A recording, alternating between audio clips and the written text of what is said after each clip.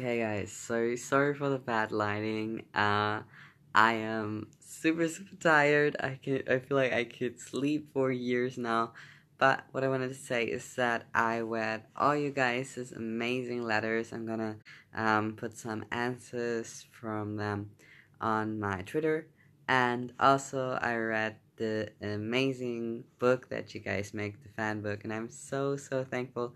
I think I'm gonna show some of the stuff God in a live stream maybe.